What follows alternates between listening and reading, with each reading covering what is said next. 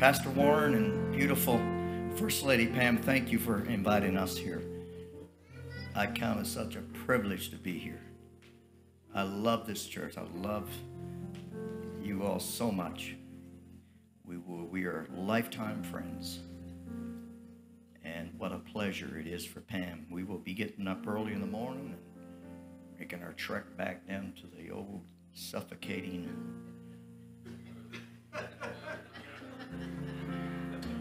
I can't breathe Gulf Coast.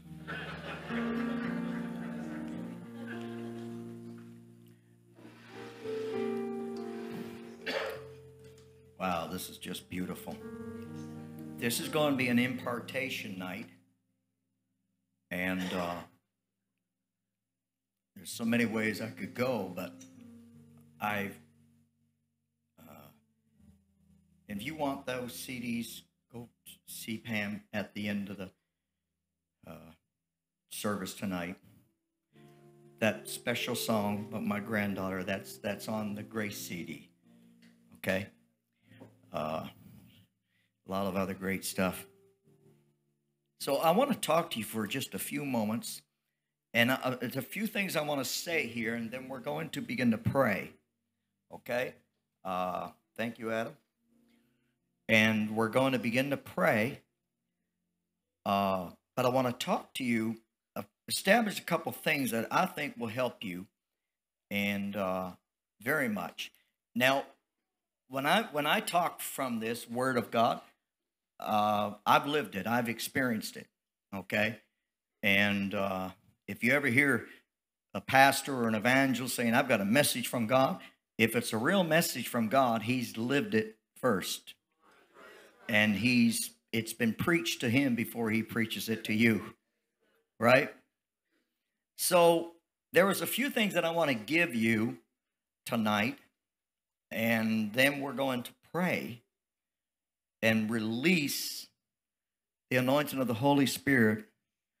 And if you've never been baptized in it tonight, I want to see you filled with it tonight. So you can do the work of the kingdom. Does that make sense? Amen? So it's not about just getting the Holy Ghost to, say we had 80 get the Holy Ghost tonight. There's got to be purpose. Amen? He said, you will receive power after that the Holy Ghost has come upon you, okay? And that power is got to be a reason for it, okay? And I'm going to share a couple things that I experienced that's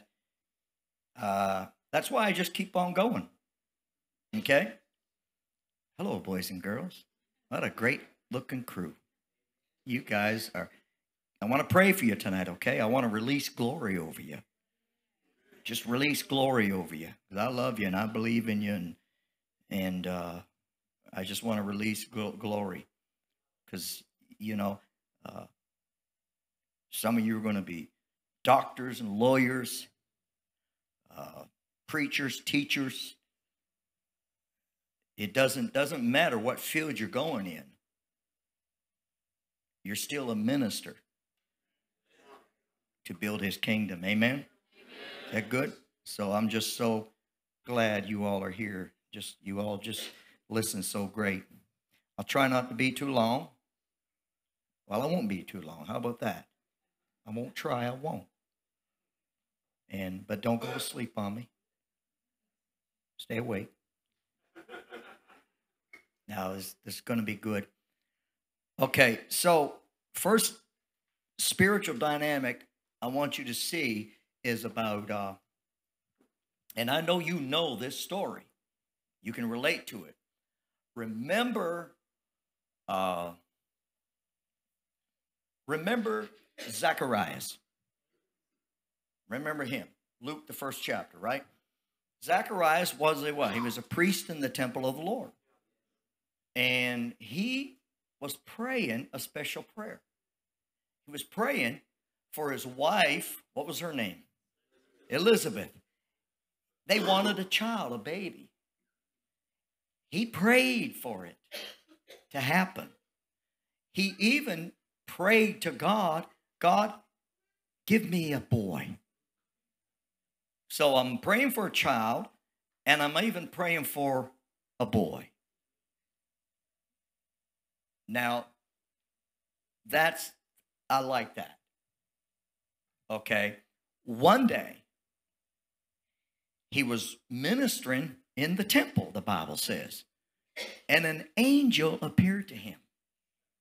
And the angel he said to Zacharias, now watch this now. Your prayer has been heard. Whose prayer? Your prayer. Let me just stop and just kind of interject something from that story. One of our greatest issues that we have with ourselves is we pray, but we don't believe we receive while we pray. You know, it's more of a religious stuff that we do, isn't it? We really don't believe our prayers are going to be answered, though. Right? But we pray because the Bible says to pray.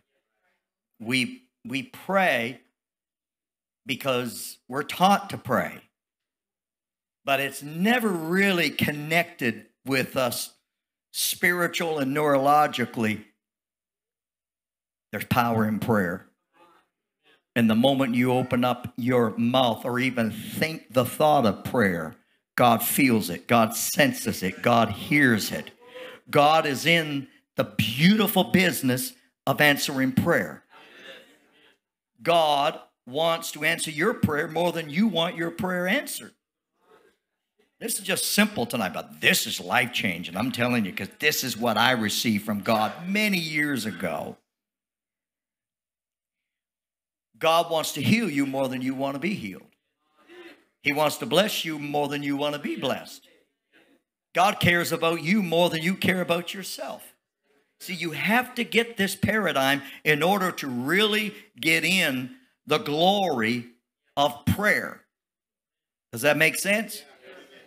Because I've learned so much from this little true story of Zacharias. He started the wheels turning in heaven.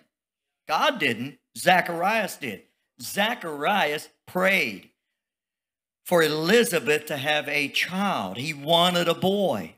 But when the angel appeared in the temple while he was ministering, Zacharias just like he fainted. He got stunned. You know, just like, what? No, he didn't faint. He just got mind blown. The angel said, your prayer has been heard. And he said, he even told him what he had prayed. He said, you've been praying for your wife to have a child. Well, God sent me here to tell you your prayer has been heard. Can you imagine if you ever had that experience? Would that be incredible? And he said, your wife is going to have a child, and it's going to be just the way you want it. It's going to be a boy. And it's going to be named John. And he's going to have an incredible kingdom anointing. I'm paraphrasing. And when the angel was through prophesying and telling him that his prayer was heard, look at the mode. How is this going to happen? I'm old. She's old. I'm too old to have a child, give a birth. I'm too old to be a father. She's too old.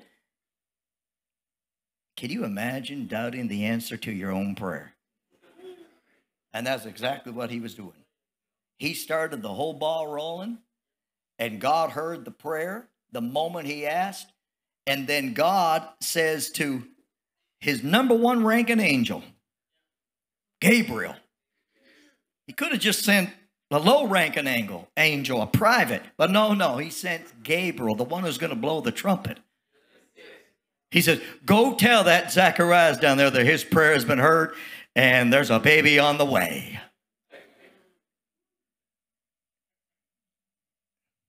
If that had been me, I would have been slain out, drunk in the Holy Spirit, It would have been quite a reaction to have an angel appear and tell me my prayer has been heard.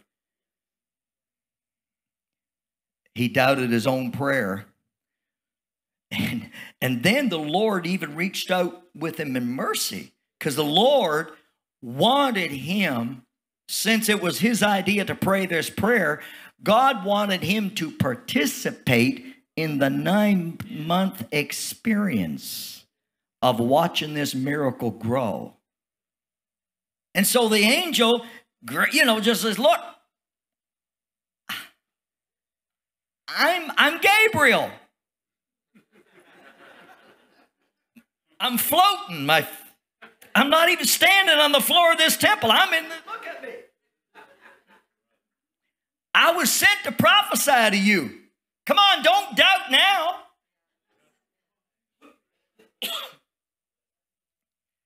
And he doubted. But here's what I want you to get.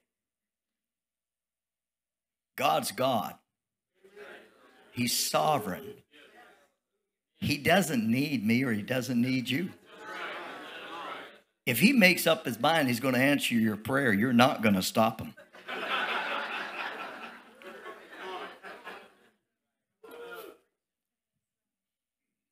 And that's what happened with Zacharias. God wanted Zacharias to participate because it was his idea to pray the prayer in the first place, Adam. He wanted him to participate, but he couldn't even handle, he was caught. And that's like so many of us. We pray, but we don't believe. We pray, but God, give me a financial miracle, but we don't believe a financial miracle is going to happen. Lord, we want to have a child, but we really don't believe it. We just pray. That's the easy part. All you have to do is open your mouth and, God, you're God, Lord, I'm just asking. That's easy. See? But we don't believe. And we don't believe that we're going to receive it, because if we do, we would, he said, when you pray, believe that you receive while you pray. And then you just start looking for the manifestation of that prayer that you prayed a month ago. Amen? But here's what I want to show you.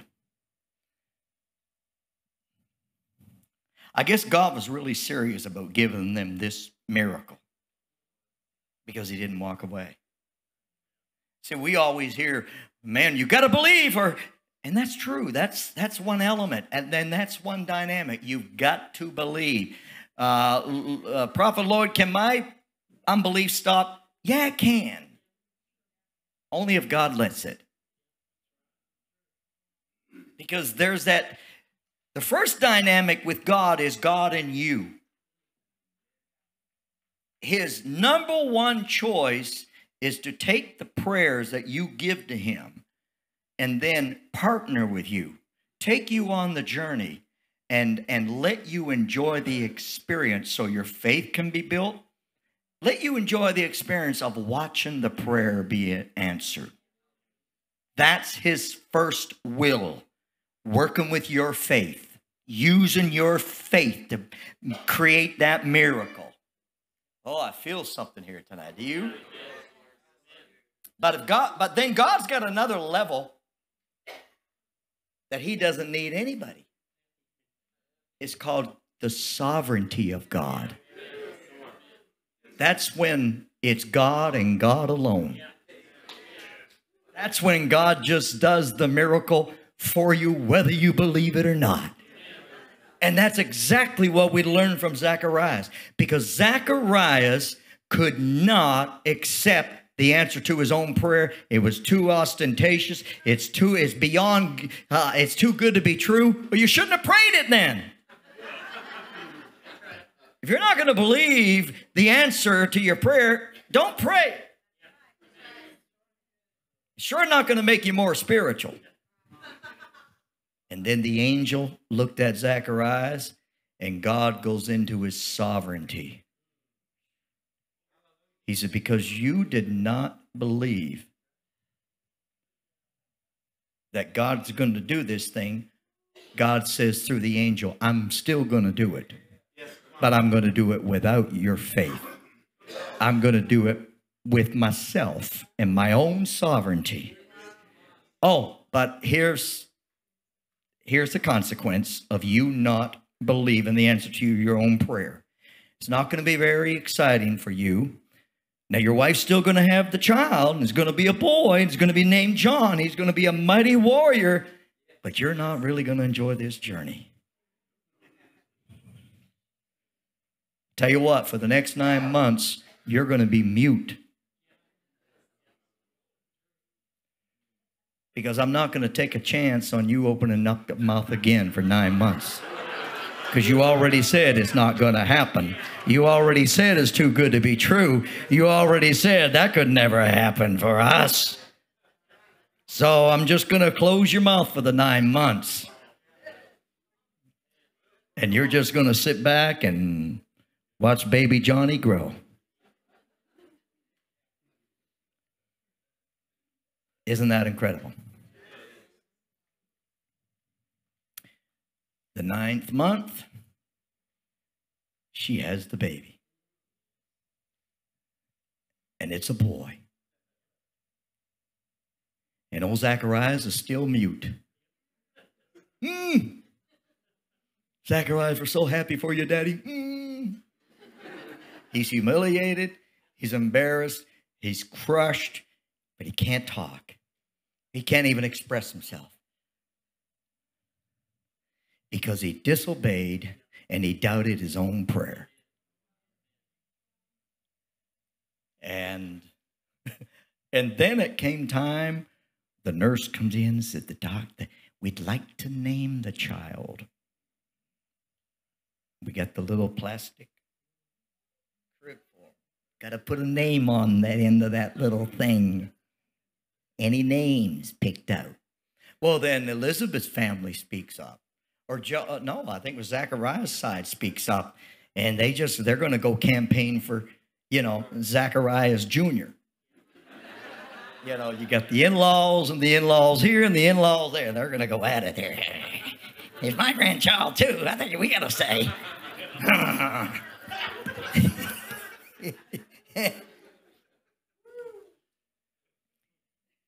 You come from a family of 19 kids. I used to absolutely despise my name. I just hated it.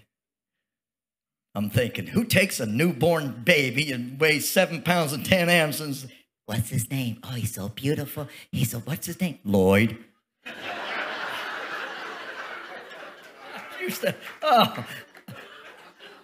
My middle name was Philip.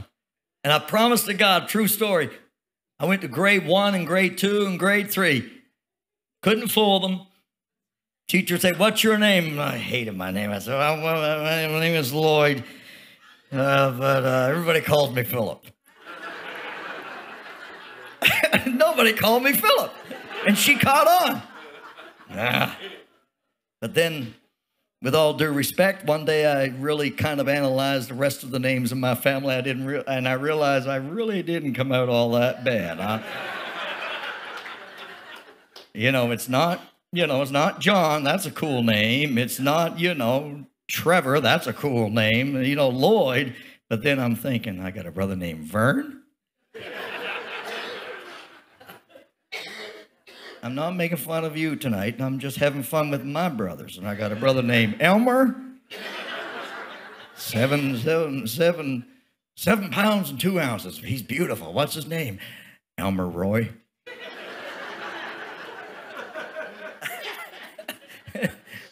Got a brother named Arden. Arden. Don't get mad at me. I'm just having fun. Oh, he's so handsome. Look at the hair. Oh, he's 3 hours old. What's his name? Arden.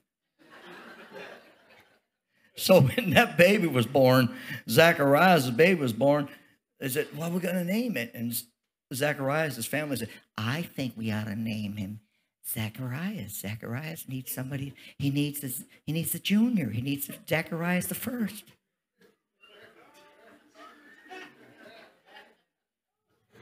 And all of a sudden, Zacharias, the one who started the ball rolling, who's been deaf, who's been mute for 9 months, says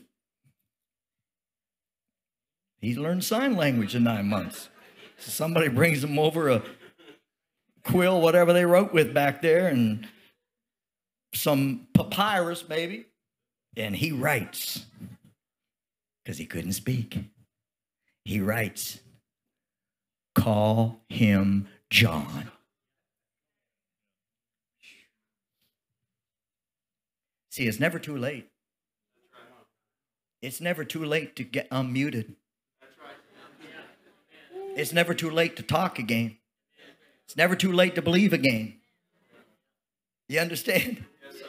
And the moment he wrote, call him John, the Bible says immediately his tongue was loosened and he began to speak.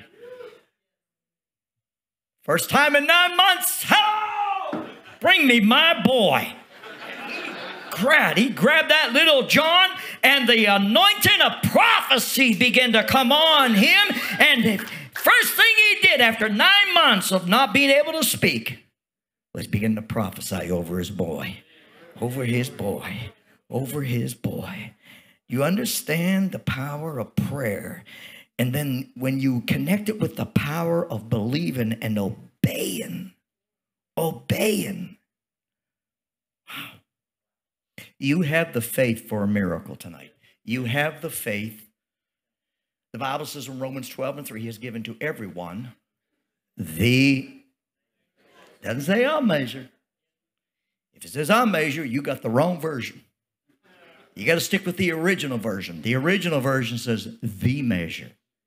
Because if it had said a measure, that means there'd be a good chance that you might have more faith than I do. Because it's that it's that that makes you wonder, does he have more than me? Do I have more than him? But he didn't say he's given to everyone a measure. He's given to everyone the measure. The measure. It's a one size fits all. I don't have more faith than you. You don't have more faith than me. I may use mine more. And anything you use grows. I still got a measure. Just got a little more muscle tone on it. Because I use it. I exercise it. The measure. How much is a measure? Enough. It's enough. You've got enough faith for a miracle. You've got enough faith. If you've been praying, God, make me a billionaire, you've got enough faith for that. Absolutely. Put your words to it. But you've got enough faith for it. Am I making sense tonight? Yes. Now, here's what I'm going to show you. Also, you're going to be tested because God wants somebody he can depend on. Somebody that's not wishy-washy, up and down, sleeping and sliding, peeping and hiding, shouting one night, pouting the next night. So he's going to test you. And that's like, I believe it was Matthew 15, I think. Remember Jesus sitting with his disciples, and they're just talking, talking life. He's giving us a revelation. All of a sudden, there's a woman that walks up to him. Remember that? And he's talking to the disciples, and she walks up and she just starts requesting for a miracle. She just says, I've got a daughter that's sick and possessed of devils, and she needs a miracle. Would you pray for her? Test 1. He ignored her. He paid her no attention. Why would Jesus test like that? Because Jesus has to test you to see if your prayer is authentic. Is it a prayer of faith, or is it a prayer of feelings? Is your faith real faith, or is it feeling faith? Well, if I feel it, I'll do it. If I feel it. We talk about being people of faith, and we have to feel everything.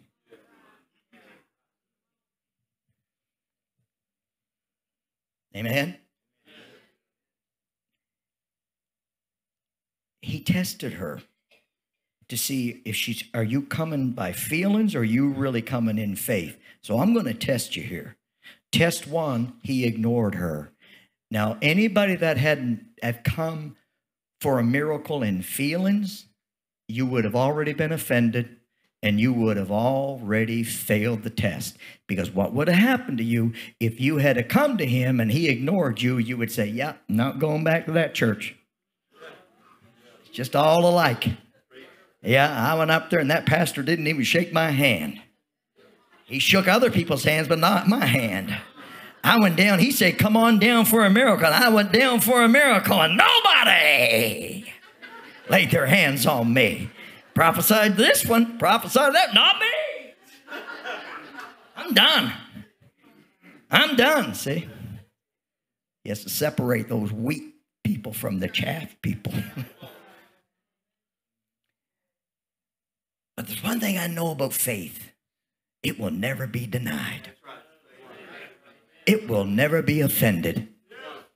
You know what I call faith? In the Bible, there's many graces. There's a grace of giving. There's a grace of worship. There's a grace of patience. There's a grace of humility. These are all graces. But you know what they all have in common? They all can be offended. They all have feelings. Think about it. Oh, she's so patient. She's got the gift of patience. Yeah, but what are you going to do when patience runs out? Oh, they're so wonderful. They have the gift of giving. Oh, that's good. But giving can be offended too. I know people that have given millions of dollars to the kingdom of God and they found out that it was misused. And they left the church and they died in their backslidden condition. See, that gift can be offended. So the only grace that can never be offended is faith. Because that's why Paul said in Ephesians 6, he said, above all, take the shield of faith. See, it's your captain grace. It protects all these other nice little graces. That grace of patience, it's protected. That grace of giving, you keep it behind the shield of faith. See, faith is just a big old shield. It has no feelings. And that's why you can't offend it. That's why you'll never be denied of a miracle. And you'll never quit believing. You'll never give up. This woman was tested. I'm just about done, so hang on here. I know it's hot, but I'm about done. And test 2. When he ignored her, she quit requesting. Because when you go in faith, you know, I'm coming in faith. And the moment I speak for a miracle, God hears it. I don't have to remind him of it. I don't have to repeat it again, and again. See? So what she did then was just magnificent. Faith knows how to maneuver when it's being tested. She just got right down on her knees in front of him and just began to worship him. See, faith will never, ever, ever, ever. It will never be denied. It will make a way where there is no way. It won't allow you to be offended because it can't even feel that offense. It will go from being ignored to worship. I worship you, Almighty God. There's none like you. Thank you, Jesus. He never even he still tested her. While she was down there worshiping, he looks at her out of the corner of his eye and looks down at her. And he goes from ignoring her to calling her a dog. It's not good to take the children's bread from the master's table. She's worshiping him. Oh, we couldn't take that. They'd be lawsuits everywhere. I'm telling you. Oh my God. Oh, the Me Too movement, we'd be all over this thing. Me too, me too. He did it to me too. Pastor did it to me too. Pastor Shane, I just did it to me too. He treated me the same way. Me too, me too. Gave me a dirty look. I know he don't like me. I know he talks about me. He just...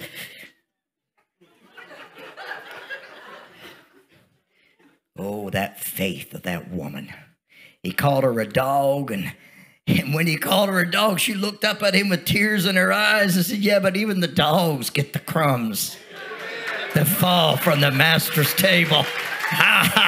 In other words, I don't care what you call me. Call me a dog, call me a cat, call me a whale, call me a pig. But I ain't leaving here because you're not going to offend me. I can't even feel it. I can't even sense it because I didn't come here out of the emotions of my hurt and pain. I come here by faith, and in the name of Jesus, my daughter's going to be healed.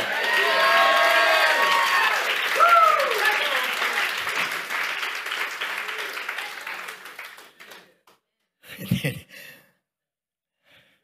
when she said, yes, Lord, but even the dogs get the crumbs that fall from the master's table, Jesus looked at his disciples and said, test over. That's it. Ladies, stand up. You pass with flying colors. In fact, I ain't ever seen this kind of faith. Teach a moment to the disciples. Teach a moment to the disciples. Teach a moment to the disciples. Disciples, look at this woman.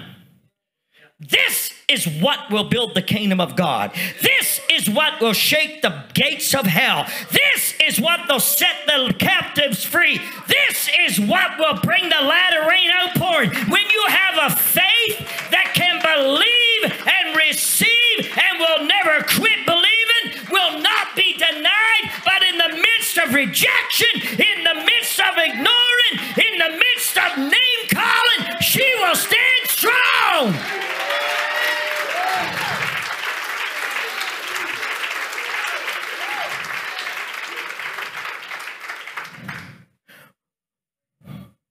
Go thy way. Your daughter lives. And she went home.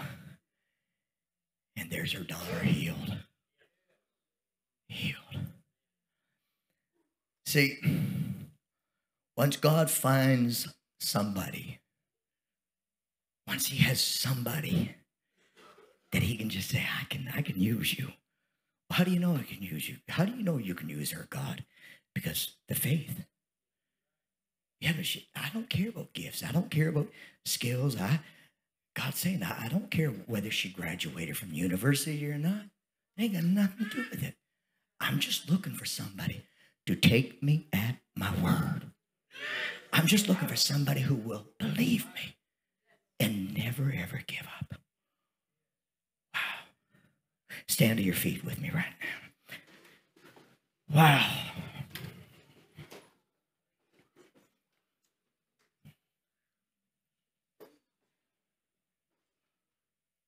Anointing, fall on me.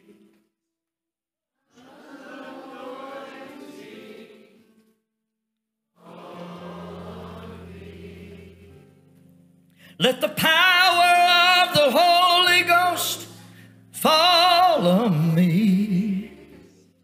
Anointing, fall on me. Okay, let's play something you know. That's all right. You was too young. You probably weren't even born when we were singing that song. You know the realm I'm in, so just think of something. I don't care. Just go with it. I'm going to pray for impartation here. Now, understand the prophetic. You will see things, especially after tonight, you will see things manifest in the next coming days. Unexpected miracle. Don't be surprised the devil shows up. But I don't want you to focus on that. You know what you do to the devil? You ignore him. And you call him a dog. But you don't give him the crumbs that fall from the master's table. You rebuke him and command him to leave, and he will leave.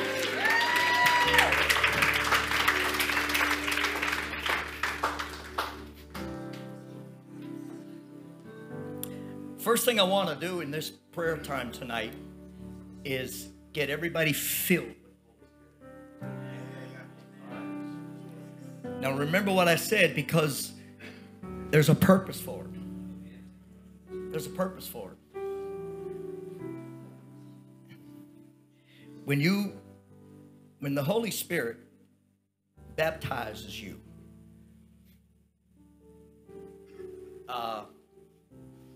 God takes the one member of yourself that could never be tamed, and he anoints it. It's called your tongue. And he gives you that heavenly language that only he understands what you're saying. You know why the devil fights and lies about speaking in tongues so much and tries to keep so many religious people from getting it? It's because whenever you speak in tongues, he don't know what you're saying.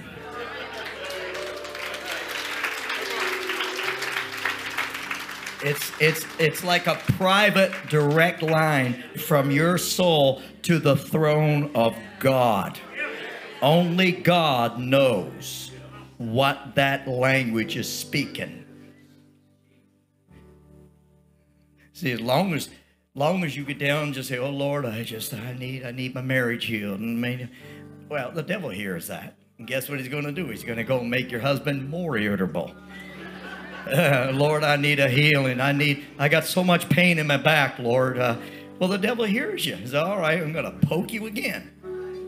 You know, I'm going to mess your dreams up, make you restless in the night, so you wake up and I didn't sleep it on my back. He's going to do all that. Oh, Lord, you know how much I want to be delivered from drugs, and I want anxiety and depression. The devil heard that. But when you allow the Holy Ghost to pray through you, that's when things change. So everybody, I want you to get the baptism tonight. You say, "Well, I got it 20 years ago." Well, get it again. Maybe it's about time you went to language school and got a whole new language tonight. Do you know one of the greatest miracles I've ever seen personally that I experienced with my own Holy Ghost? Never forget this. I was in Beaumont, Texas. Y'all know where Beaumont is. That's where oil started in America, I believe. Well, in Texas, I know it did. And Beaumont, at this Pentecostal church, Brother Trebway. And, well, we had we were married then, right? You were there? Yep. This was incredible. So we was having all these miracles. And this was on the last night of the meeting on a Sunday night. And Brother Trevor had this old building, big old building, a balcony and big high ceiling, little old me out there. And as everybody came down to these miracles, they all walked down. And, you know, what do you need God to do? Well, I got migraines and people, that was no problem. I got a little backache, that was no problem. Asked a gentleman standing there, very weak. I said, "What do you need God to do?" And in the microphone, he said, "I am dying with cancer." And you could hear like that, oh, that just went. Who was that to give me the L? Don't be embarrassed. No, I won't. But that's what the whole audience did. They went, oh, pity. and it's like the devil jumped on my shoulder. He come on my shoulder, and he said, "Don't you dare to tell him he's going to be healed. In fact, don't even bother praying for him. This man told you he is dying with cancer. He has confessed it. He is dying with it. And don't you dare to pray for him and tell him he's going to be healed. As God is my witness, it felt like a ton of bricks was dumped over that audience. Defeat, depression, feeling sorry for him. And I didn't feel no anointing at all. Because, I mean, the unbelief attacked me. And all of a sudden, this was incredible, wasn't it, honey? I just began to pray in the Holy Ghost. Pray in tongues. And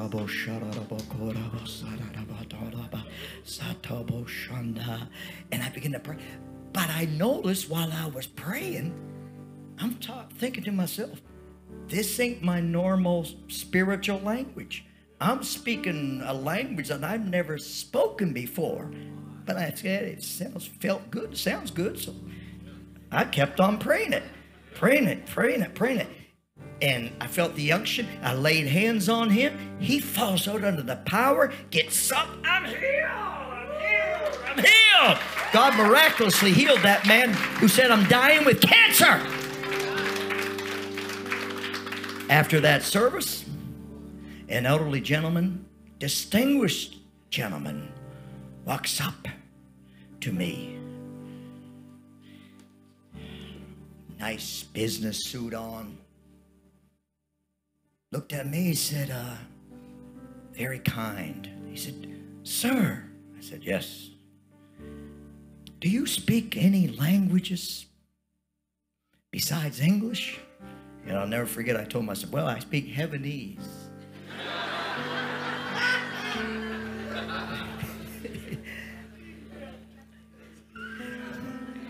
He said, no, he said, do you remember the man that was dying with cancer that you prayed for? I said, yeah.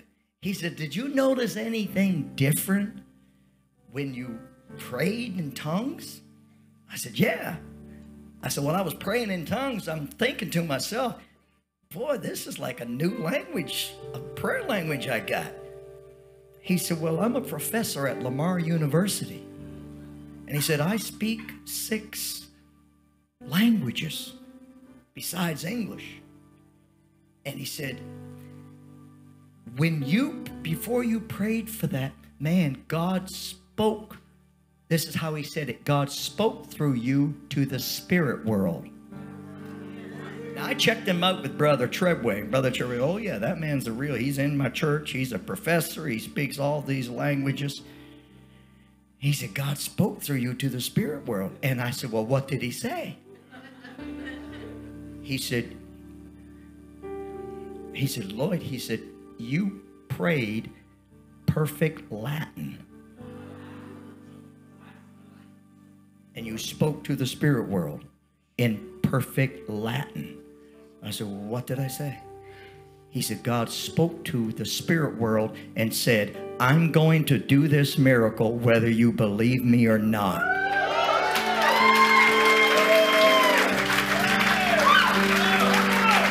I'm going to do it whether you believe me or not. I'm going to do it whether you believe me or not. And that's where we are today. God's going to move whether you believe him or not. God's going to have revival in Cooksville whether you believe it or not. I'm telling you, I saw things in the spirit that are going to happen in this city, that are going to happen through this people. And he's going to do it whether you believe him or not. The blind are going to see, the deaf are going to hear, the dumb are going to talk, the crippled are going to walk, even the dead are going to be raised. Whether you believe him or not, whether you believe him or not, whether you believe him or not, he's going to move. He's going to do it because he's going to save these people.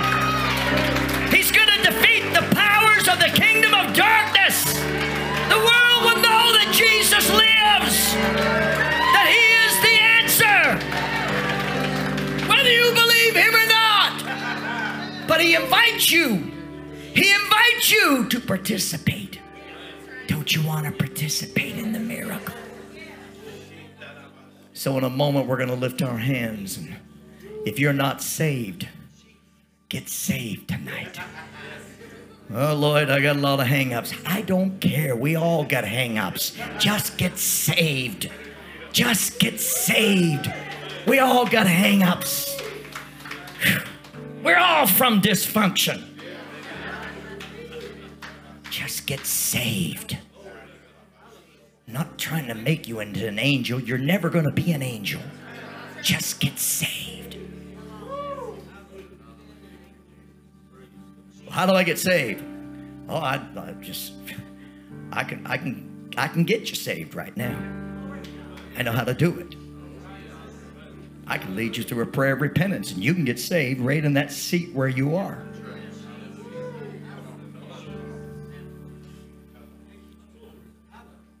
So you don't have to think about it. You don't have to put it off. Don't try to fix yourself. That's been your biggest hindrance. You've been your own worst enemy because you keep on saying, I ain't ready, I ain't ready. You're never going to be ready. What are you going to do to get ready to be saved? Well, okay. I don't care. Go get some Air Jordans. It ain't going to make you no more of a better candidate to get saved. Just get saved. You mean that easy? Absolutely. Absolutely. In fact, if I was you, I'd get saved here in the next 5 minutes.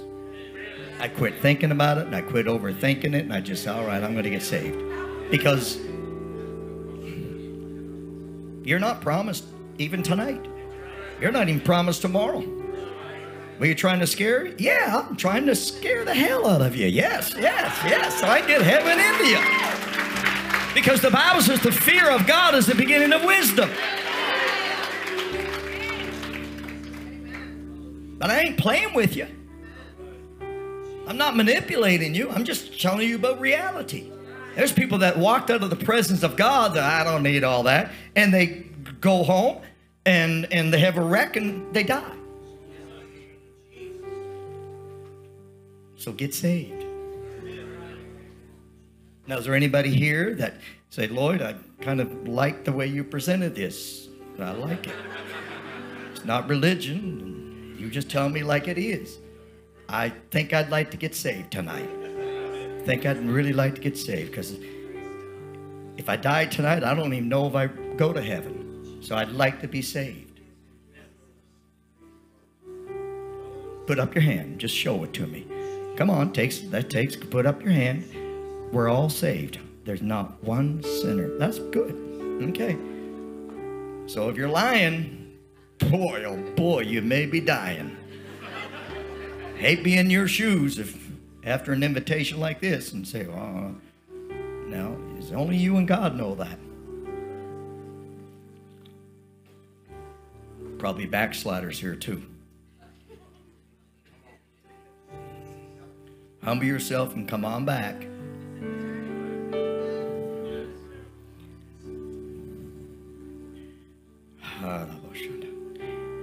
The moment you lift your hands, that means surrender. And the moment you lift your hands, you surrender. Guess what happens? The Holy Spirit comes upon you. Because that's the signal you're given. I surrender. So God sees it and God says, all right, here's the Holy Ghost upon you. But he just doesn't want it on you. He wants it in you. So you just open up your mouth, you close your eyes, you forget about people around you and who's going to hear you and everything. You just say, Lord, I receive the gift of the Holy Ghost. It's a gift. It's free to give, and I receive it right now in Jesus' name. And he comes in you, and then you hear these strange words in your mouth, and it's not English, it's not Spanish, it's a heavenly language, and you just begin to speak it forth from the youngest to the oldest. Okay, you young boys and girls, receive a brand new gift of the Holy Ghost tonight. Everybody lift your hands and just receive it right now. Oh, God. I'm telling you, there is an incredible,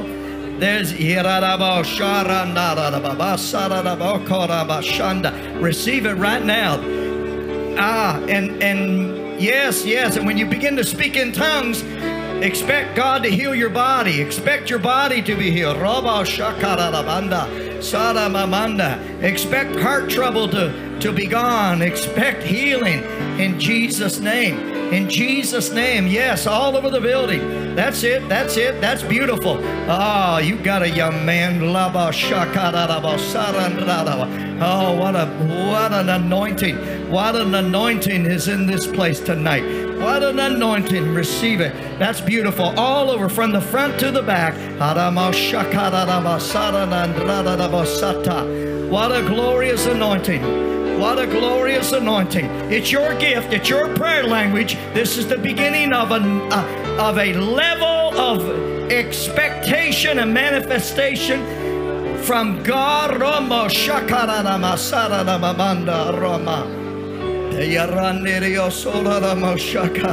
Hallelujah. Hallelujah.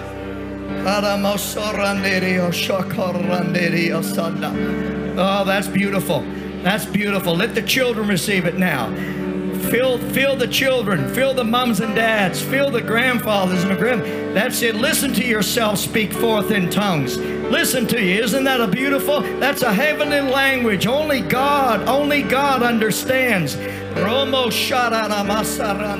That's so beautiful. That's so beautiful. Just let it flow out of your spirit. Just let it flow out of your spirit. Let it flow like a river. Yes, Lord. Yes, Jesus.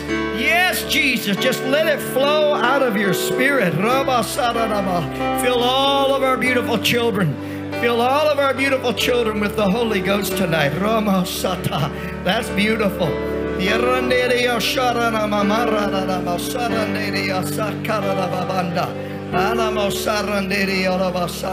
Thank you, Jesus. Thank you, Jesus. Thank you, Jesus. Hey, if you want to sing in the Holy Ghost, go right ahead and just sing in the Holy Ghost. It's your prayer language. It's your song of praise to Him.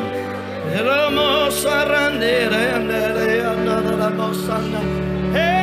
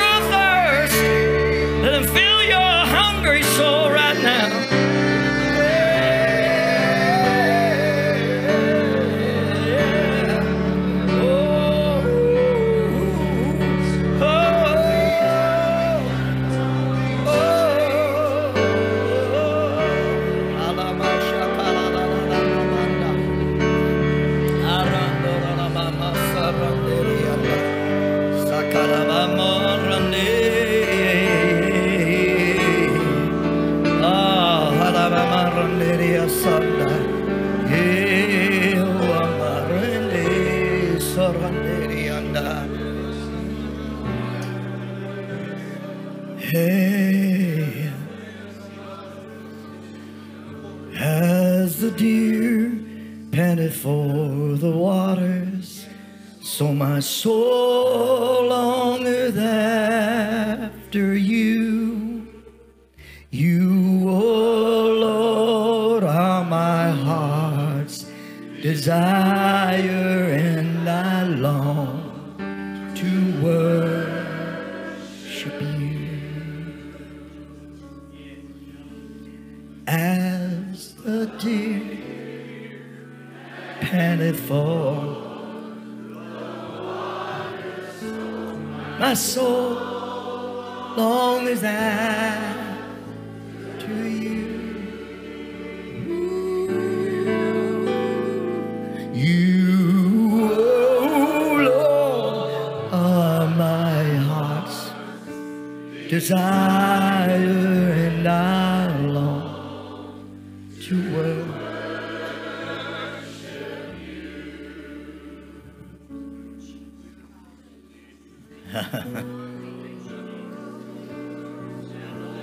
Come here.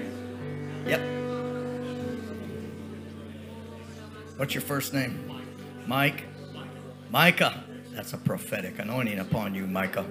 That's why you were named Micah.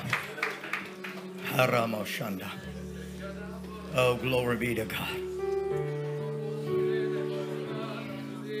Micah, the next 3 months are going to be glorious for you and your family. Financial increase, promotion. Hallelujah. Because you have been faithful. I'm going to make you a ruler of much.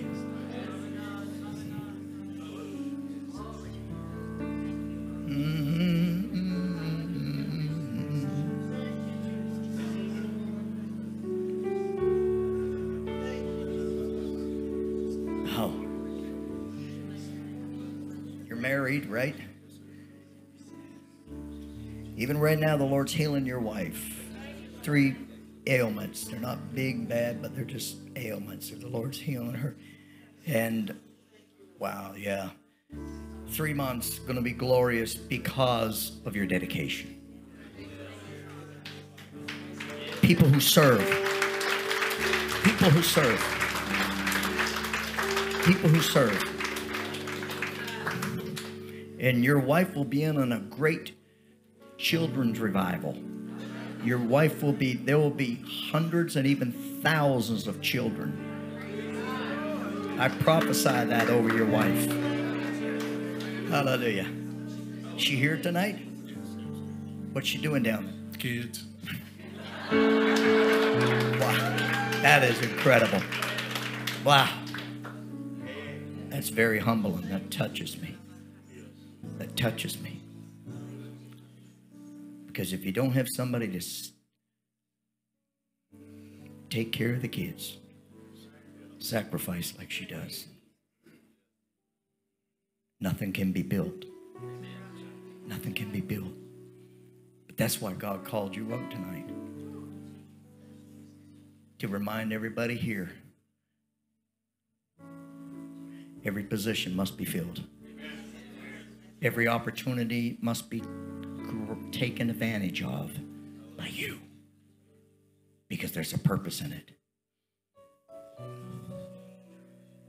Wow.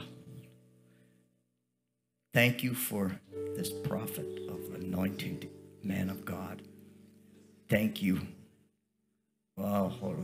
Okay, I just heard something. Who knows Justin? Anybody know a Justin? Wave to me right now. Is he here? I think it's a he. Wave to me if you know him. I see a supernatural miracle. Who is, well, I see hands raised. Your granddaughter's husband. Okay, you come down, and by the time you get down here, you'll be healed too. So come on down here. Loose the glory.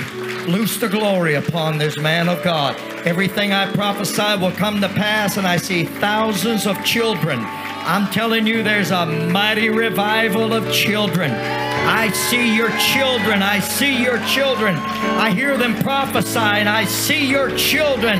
I see your children worshiping, and I see them performing miracles in the name of Jesus. Oh, glory be to. Come on, let's give God praise because we're right there. We are right there. We are right there.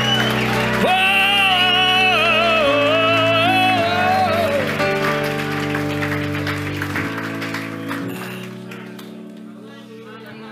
Hallelujah.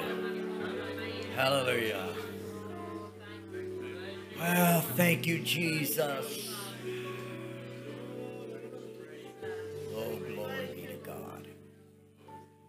Hallelujah. This is your grandfather's husband? Granddaughter's, okay, I'm a little tired. Yeah, it is. Your granddaughter's husband. Hallelujah. They're newlyweds. Well, good for them. Well, good. They go to live around here? Yeah? Hallelujah. Well, thank you, Jesus. Well, that's right. I saw. Is there somebody else who knows Justin? Come on down. Get on down here. I'm feeling after the Lord. Hallelujah. Yes, thank you, Jesus. See, learn something tonight. Learn about waiting on God. Don't let people rush you. If you feel rushed, you miss it. You miss it. You know, you just have to learn to wait. Feel after. Many times I just feel after God. I just feel, okay? Hallelujah. Hallelujah. I guess nobody's named Justin. Nobody's name, but wow. So there probably should have been a Justin here tonight, right? Anybody say, yeah, he should have been here. Huh? Yes. In my spirit, I have a friend, and his name is Justin, and I almost invited him. And I did not obey and call him. But that's all right. Because, Pastor, there's a whole new group of people coming. Get ready. That's one prophetic sign.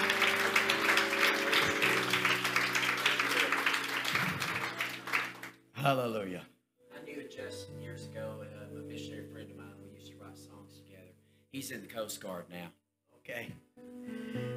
Thank you. Justin, but he goes by Jenna, and he is my son's best person. He's your son? Ethan is my son. His best friend is Justin Jenna. Justin Jenna. To these.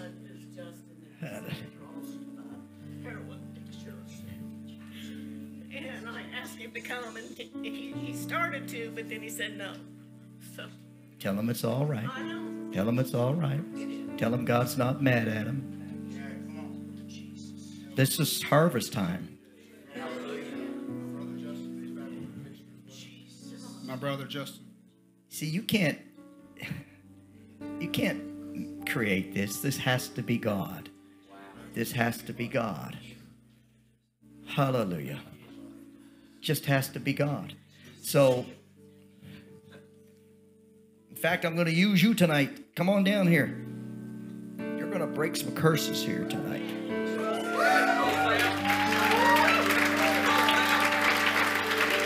You're a man of God. You're a man of God. You're a man of God. Hallelujah. Hallelujah. I saw, go ahead, break it in Jesus' name. Break the curse right now. Lift your hands. Lift your hands right now in the name of Jesus Christ. God, every man and woman that's standing up here right now, they're standing in for Justin and justice. Justice. There's more. Oh God, in the name of Jesus, use these men of God. Use these men of God. Let them take their rightful place and break the hold. Break the hold. Break. Rise up, man of God. Rise up, man of God.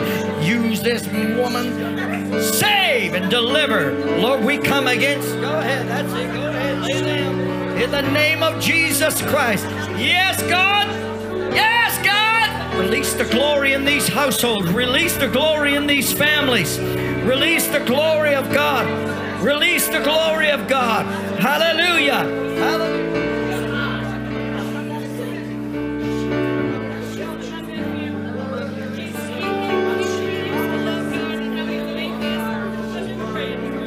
Oh, my God. Spirit of the Lord spoke to me. He said, this is for Justin and justice. She said, I'm standing for my nephew tonight. He used to love Jesus, but now his name is Justin, and he's an atheist. Justice for Justin. Justice for Justin in the name of Jesus Christ. You, oh lion spirit of hell, go back to hell, the pit of hell where you come from. In the name of the Lord God Almighty, we release Justin to be delivered in his mind from this spirit of delusion, from these lion spirits. We break the chains of darkness. Wake up and see God. Wake up and cry out to God.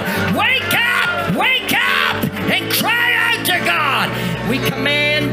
for Justin, stop running. Run back to Jesus. Run back to the cross in the name of Jesus. Oh, glory be to God. Lord, even in the next 72 hours, even in the next 72 hours, put angels on the trail. Make angels appear to them. Make angels to prophesy to them. Give them dreams, Lord.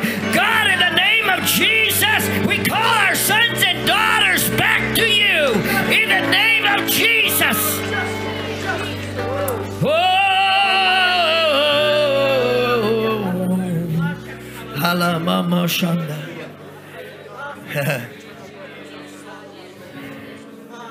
And God says and God says, I'm going to raise the dead. And God says, I'm going to raise the dead. God says, I'm going to raise the dead. And God says, this generation will see the resurrection of the dead. God says, this generation is going to see the dead rise. The dead will come to life. Oh. And God says, I'm even going to raise them up in that funeral home. Even in that funeral home. Even in the funeral home. They'll come to life even in the funeral home.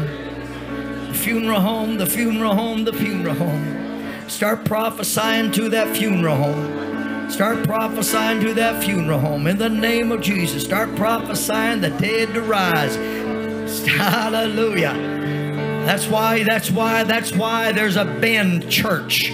That's why you people are together. You people are together to proclaim the acceptable year of the Lord. You people are together. You're not here to play church. You're not here to build a religion. You are here to bring down the fire, the glory, God's power upon this earth in the name of Jesus. This city is a Jerusalem. This is a Jerusalem. This is a Jerusalem. This is an upper room. This is the place where the Holy Ghost is going to fill the house. Cloven tongues like as a fire are going to set upon you. You're going to be filled, and then the next day you're going to raise the dead. You're going to raise them up from the lameness and the crippledness. And that's what God is releasing in you tonight.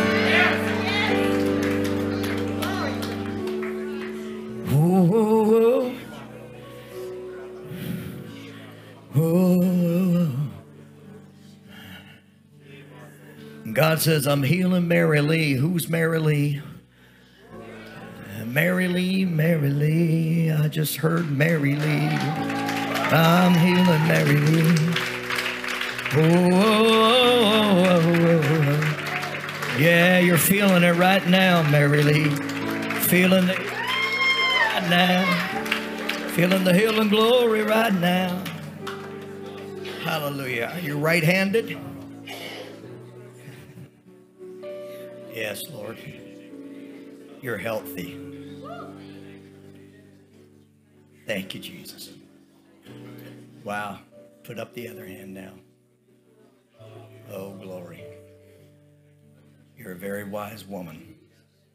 You got the gift of wisdom. Hallelujah. You're married? Is your husband here?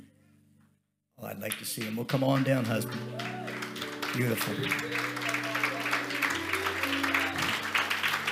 Lift your hands, Pastor. Spirit of the Lord says, you will be the president of God's Kingdom Economic Chamber of Commerce. President of it. The president of it. It will outshine everything. God says, I brought you here to teach these people how to believe. I brought you here to equip these people to do the works of the ministry. You're an apostle. If you get tired, you can put your hands down. I'm just following the Holy Ghost.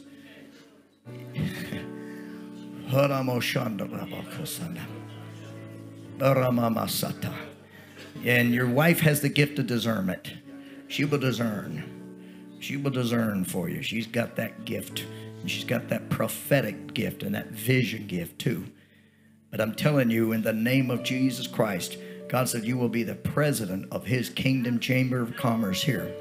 And there will be a gathering. There will be a gathering because God can trust you. God can trust you. You will go and come and go. There's going to be incredible political revival here. I've never even said that phrase before. But there's going to be political revival here. You're going to even prophesy to some of these people. Hallelujah. I see lawyers gathering here. I just see like summits happening. And you're going to teach and prophesy the word of God to them and teach them Bible justice, Bible law. And they're going to have a backbone and they're going to have the armor of God, and they're not going to be caught up into the power struggles and everything. But I'm telling you, and you're even going to, there's people that are in high places, even in religion, that attorneys but they've never received the power since they believed. And God says, I'll send you to Texas.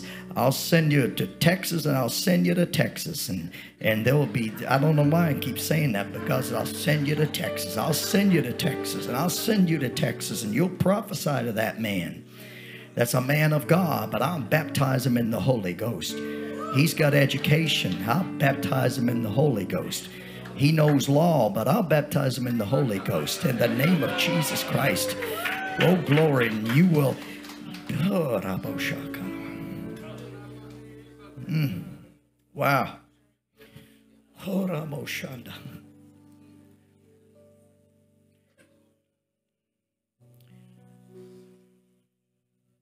this land will be paid off sooner than you think.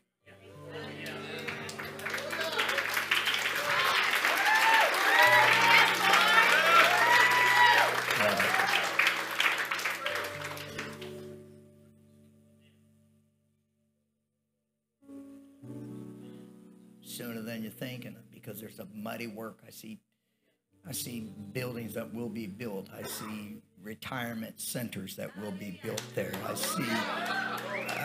see all these. They're beautiful. Oh, they're so beautiful. I see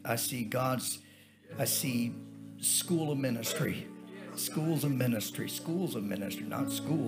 of ministry that will be built there. I see entrepreneur college that will come forth. Kingdom leaders.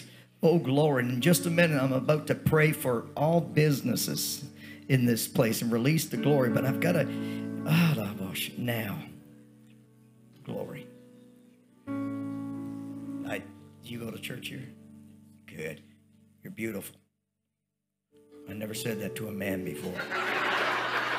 And I really am disappointed at myself for being so spiritual and loving right now. I don't like myself for saying that. I'm kidding. Get the gift of wisdom, both of you do. Stay just like you are. Just stay humble. But the blessings of God are going to flow like a river to you and through you. And 2023 is going to be the greatest year of your life. Get ready. And, oh, that's right. Yes, Lord. Yeah. Just when you speak, people listen. When both of you speak, people listen. You speak, people listen. You know just what to say to inspire. And that's what you do. God says that's what you do. You inspire. You inspire. You encourage. That's what you do. Oh, glory be to God. Hallelujah. God's anointing your eyes tonight. Because you like to use your eyes. Duh. You like to use your eyes, though. Hallelujah. Because I see you looking through a lens. See you looking through a lens. Yes. Keep that camera close. Wherever it is, keep it close, because God's going to show you some things. They'll be even supernatural. Keep it close, because there'll be supernatural pictures that you will take. Supernatural. Supernatural. Glory to God. Oh, glory. Right now, I just see tumors are disappearing out of people's bodies right now. See, that's what she's going to do. She's going to be like that person with that camera, just taking it. Glory be to God. Release the glory upon this beautiful couple. In Jesus' name. In Jesus' name. In Jesus' name. Do you receive it? Amen. Beautiful. Beautiful. I'm praying for every businessman and woman right now. Lift your hands. You've got to be a visionary. Everybody who wants to have your own business, lift your hands. You've got to be a visionary.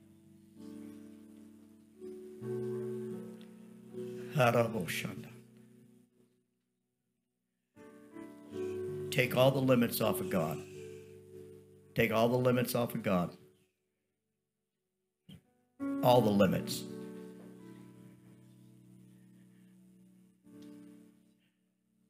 Start writing down. Start praying to God this week about what you want to see happen in this church. This church is anointed, and this pastor is anointed to break the debt off of the backs of God's people, because he's got the anointing to speak it and teach it.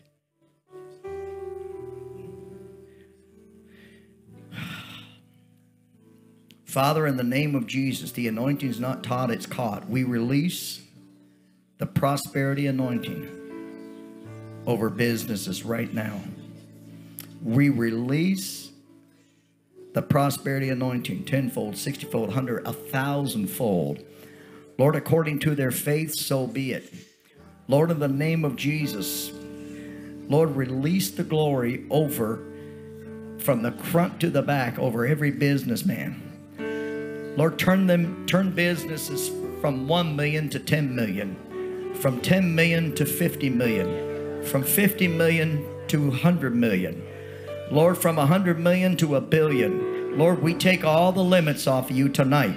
We think big because we're going to do big things. This is not about us, God. This is not about us building a castle. This is about us being investors in the kingdom of God. So, Lord, we can do the work that you have called us to do. Lord, in the name of Jesus Christ, Lord, blow their minds even this week. Even this week, with new contracts. So who's been trying to get a contract? Been praying for God to this contract. Get it. Wave to me right now. Good. I'm going to build your faith. Who's been battling, breaking through in your business? Wave to me right now. Okay. One of the most phenomenal things I've ever seen was in Dallas, Texas. Pam and I was ministering at a church, and we're doing a Sunday morning, a Sunday night. Sunday morning, the place broke out, incredible miracles. Sunday night, and this was our first time to minister at that church. Where's my wife? Isn't that right, hon? You know what I'm talking about. And this is the last story I'm telling, then I'm turning it to Pastor. But this is so powerful.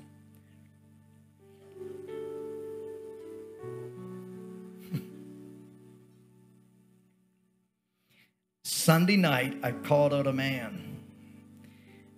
And I said, never knew him, never seen him, right, huh? And I said, I see you going to Mexico. This was in Dallas. And he was a very humble man, quiet. He just started to shake.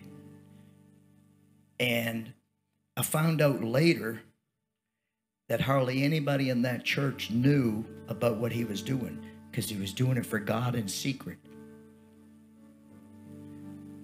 I said, I see you going to Mexico, and I see you with a hammer and nails.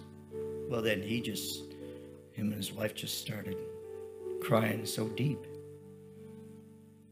Found out later that he was loading up his truck and trailer once a month, leaving Dallas and driving down into Mexico and building little houses. And nobody knew it except the pastor and a few close friends. He didn't tell anybody. He didn't want anybody to know. I said, I see you building houses. He nodded. But then I said, God is going to give you back so much greater. I said, because you went through the fire financially, didn't you? He said, yeah. He said, told us later, he was building hundreds of homes a year, and money was being stolen from him, and he lost his business. And I said, God is going to bless you. I said, this week, and he was just starting to get back on his feet. The man made millions and millions before, and now he was just trying to break even. I said, this week, you will break your record. Right? And I said, just to show you, I said, do you have a wallet? He got his wallet out. And he stood there. And I said, I see in the vision a business card. And it's got the word storage on it. Right? He told us later, Pastor, he said, Lloyd, he said, I knew you missed it. He said, right up till then, you were doing great. But when you said a business card, he said, I knew, and I was embarrassed for you. He was a nice guy. He said, I was just hurting for you, embarrassed, because I knew there wasn't a card in there. Because every Sunday afternoon after morning service, I get a bunch of cards given to me, and I put them in my wallet through the week. And every Sunday afternoon, I dump every card out of my wallet and discard it. And he said, I did that today. He said, I took every card and discarded it, and I was embarrassed and worried. And he said, I did not want you to ask me to open up my wallet and try to find a card that said storage, because I knew it wasn't there. Pam was right there. She witnessed it. I said, open up your wallet and pull a card out. And I remember, I can see he reluctantly did it. He was red because he knew there wasn't anything there. And he opened up his wallet, and I saw his eyes freeze. There was one card there. This ain't magic. This ain't psychic. This is God. And he reached in and pulled that one card out, didn't he, honey? I said the word storage was on it. And he pulled it out, and it said, what did it say? Ken's Storage. He thought he had taken every card out. He thought there was nothing left. He was worried. That week, God turned his business and resurrected it. He sold 5 homes that week. This was way back years ago, and his profit for him was $86,000. God has got his hand on this church. This church is an epicenter for God's glory. You've got to believe it, pray it, dream it. Don't be afraid to prophesy it over your life, because of what God is doing. I love you. God bless you.